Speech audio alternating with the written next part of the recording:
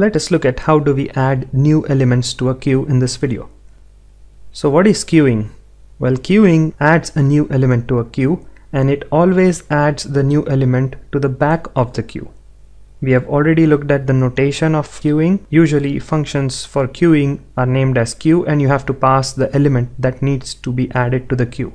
Let us look at a possible implementation scenario for a queue and this addition operation.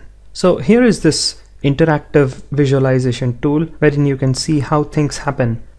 So this example is an array implementation of a queue.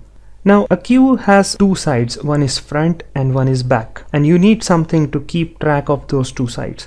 So we have pointers here, one is front pointer, another is back pointer. So basically the front element stores the index of the first element and the back pointer stores the index of the last element. Since there is nothing in this queue, these both are pointing to -1. That means the queue is empty. So let's queue the number 45. So I'll write 45 and then press the button queue. What just happened is basically the initialization of a queue and then addition of the first element. Now this seems complicated, but it's quite simple. The thing is, you need to know where does front point and where does back point. Now when you add new elements to a queue, these elements go to the back of the queue. This means that you need to increment the back pointers. So for example, if I add a number 5 to the queue, you first increment the back pointer and then store the number 5, right? Now you might be wondering, why is the value of front 0? Because initially it was pointing to -1. Well, think about the definition of this front pointer. Front pointer always points to the front of the queue, which means it points to the first element of the queue. When the queue was empty, there was nothing to be pointed at. So front was -1. When the first element is added, it is the first element as well as the last element. So it is at the front of the queue as well as at the back of the queue.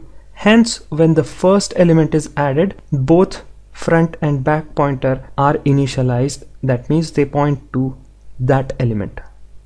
I hope this clears why we increment the front pointer for the first time. Now for the subsequent additions to the queue, we won't increment the front pointer. We would always increment the back pointer. So let's take another example. Let's push in the value 9. The queue. It's quite so what does queuing do? It basically increments the back pointer and then stores the value where the back pointer is pointing. Now at some point of time, the memory in the array is going to get full. So when this happens, we say that the queue is full. So when the back pointer is pointing to the last element, which is the last element in the array, actually no new elements can be added. So hence we say that the queue is full. So I'll add a few elements to this queue and make it full, and then we'll see what happens. Now the queue is full and I'll not be able to add new elements to a queue. Now if I queue in something, it will say that the queue is full. Either you have to reset the queue or dequeue some element. But even if you dequeue or delete some elements, it won't make much difference. You will still not be able to add elements to the queue because you have reached the end of the array. So this was a quick implementation scenario for a queue and how do you perform a queuing operation. Next, we will see the dequeue operation.